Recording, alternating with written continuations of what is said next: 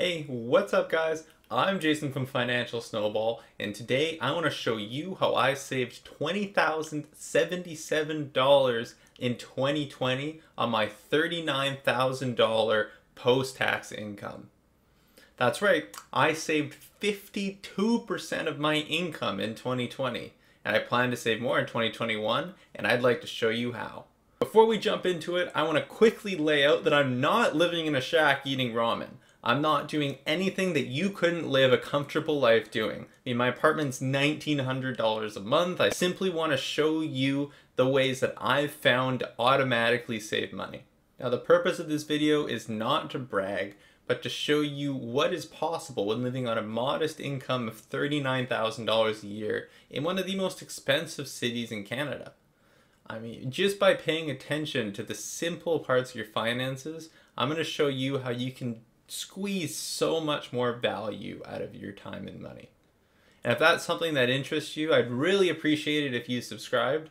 You'd add to my 9 subscribers, to which between you and me, viewer, a couple of those are me.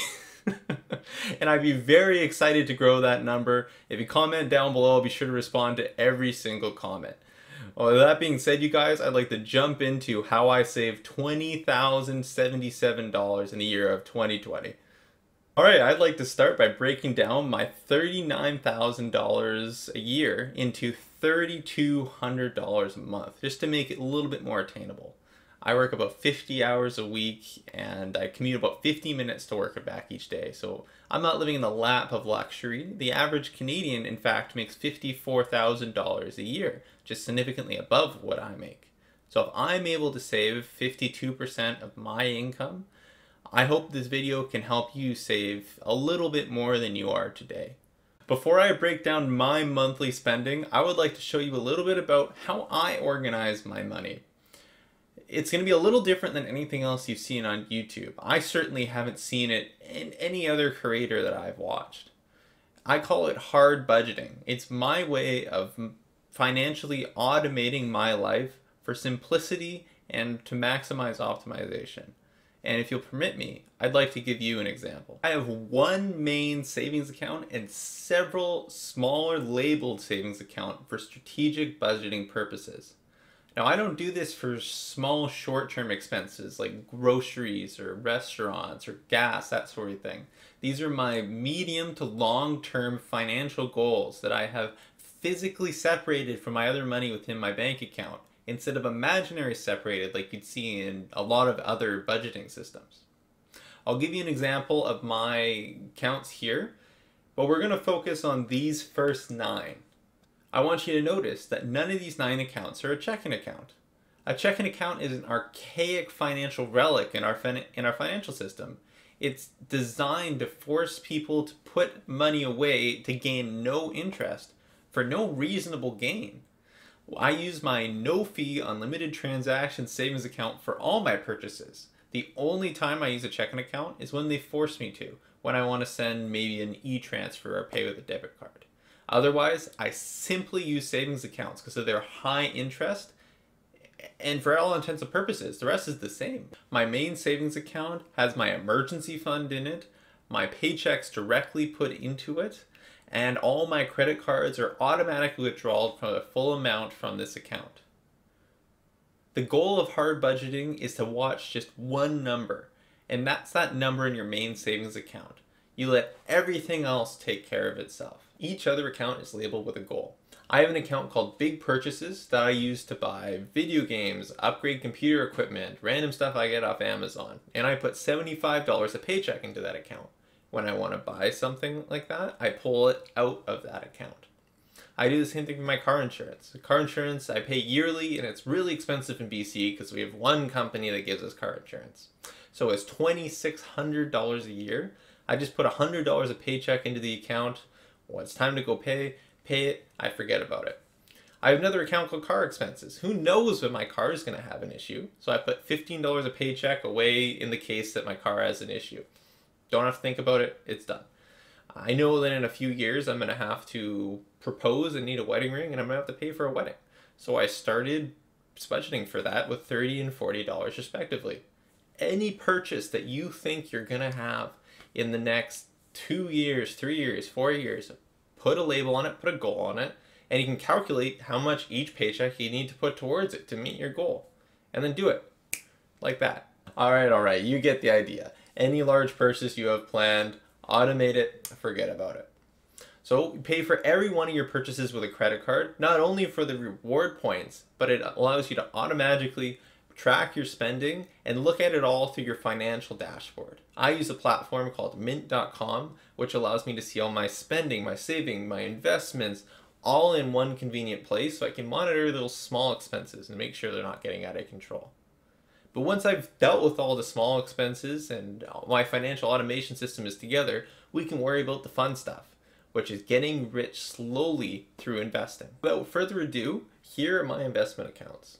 You don't need as many as this. You just need a TFSA, an RSP, and if your employer offers a match, take an employer match RSP out.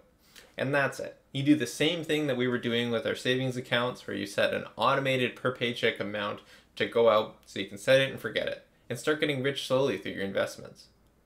Now that we talked a little bit about how I save and budget my money, I think it's going to make more sense when I pull up a visual of my budgeted spending for 2020. And I'll show you how I saved $20,077 in 2020 by following this financial automation process. Without further ado, here is my 2020 budgeted spending chart. I know, super exciting. But this is how I saved $20,077 in the year 2020 on my $39,000 a year income. That's 52% of my income I was able to save with this financial automation process. So a couple things I'd like to point out. First, that I'm not good at making graphs. And Grand Stefan, if you're watching, sir, it's an honor. But I apologize for the quality of this graph. I know it's much below what you would expect. The rest of the chart, let's look at our fixed expenses, which is higher than I'd like them to be, but hey, you know what? It was the only option in the area for an equally terrible commute between my girlfriend and myself at 50 minutes each, and provided a gym downstairs that we can't use because of 2020. But what I really want you to notice on this graph is that the budgeted spending part of this graph, the part that's most important to me, is already set from the get-go. Most of my income is going towards an RSP or a TFSA or a future vacation or big purchases. Most of it's going towards those things, which lets me solely focus on optimizing how I use that budget to add the most value. But this graph doesn't tell the full story either. There are a lot of behind-the-scenes financial magic tricks that I was able to pull off and you could be able to duplicate in Canada just by watching this next section. When I talk about spending optimization, I'm talking about getting the same thing, the same item for less, simply by paying for it differently. I'm going to give you 4 examples. First example is using the NBC World Elite MasterCard to pay for my rent, which reduced the amount my rent cost me effectively by $50. I did this by using their welcome bonus that gives you a $40 credit for every $500 you spend a month. My rent's more than $500 a month. I partnered with a service called Get Digs that automated my rent payment through my credit card with an e-transfer from my landlord. The NBC MasterCard also gave me points on these, and Digs charged me 1%. So all in all, you crunch the numbers, it saves me about $50 a month on rent, simply for paying for it differently. That's $600 a year I was able to reinvest into my TFSA and RSP by paying my rent with a credit card. That's number 1. Number 2, buying groceries different. I used the PC MasterCard, World Elite card, to buy all my groceries from Superstore, but I also subscribe to the PC Insiders program, which gives me free grocery pickup and increases the amount of points I get on certain products. You then optimize the way you're buying them to take advantage of the promotions you have. You know, spend $125 and get $25 off in points or something like that. Only buying during those promotional periods, I was able to save effectively 14% of my grocery bill paying with this card, which saved me about $480 in the year of 2020. Number 3, I used the Tangerine MasterCard to make none of my purchase less than 2%. cash back. So I put my restaurants, my furniture, my bill repayments all on this Tangerine card, which yielded me 2% on these expenses, saving me $280 in the year of 2020. Awesome. Throw that back into the RRSP, into the TFSA. Number 4 is I use Wealthsimple's Roundup to round up all of my connected credit card purchases and automatically invest that back into my RRSP.